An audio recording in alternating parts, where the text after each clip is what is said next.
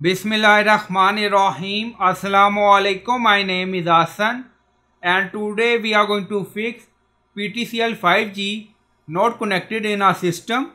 PTCL 4G is connected and working, but when we try to connect 5G not connected. So we are going to fix it. Before starting work, it's my request, please subscribe my channel. Thank you. Now back to our work.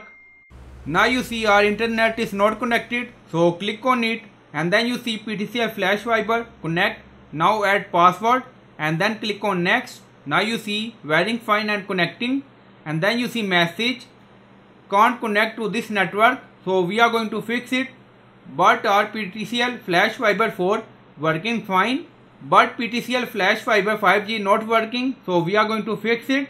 Now open 192.168.1.1. Now you see no internet. So first we are going to connect 4G. Now you see internet not connected. So click on it and then you see PTCL flash fiber 4. So click on it. Now add password and then click on next again.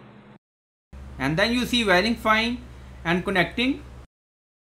And then you see connected secured PTCL flash fiber 4. So we are in 192.168.1.1. So you can add username and password and then click on login. So you can add your username and password and then click on login. So we are in PTCL dashboard and then you see local network. So click on it. So we are in local network and then you see multiple option and then you see WLan. So click on it. So we are in WLAN on off configuration. Now scroll down. Then you see SSID 5 GHz. Now you see on.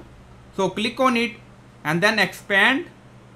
And then you see SSID name, SSID height off, and then you see encryption type. By default select WPA2 PSK AES. Now select WPA2 PSK TKIP AES. Now select this option from encryption type. Now select and then click on apply. And then you see your data has been saved. Now we are going to connect PTCL flash fiber 5 again, 5G.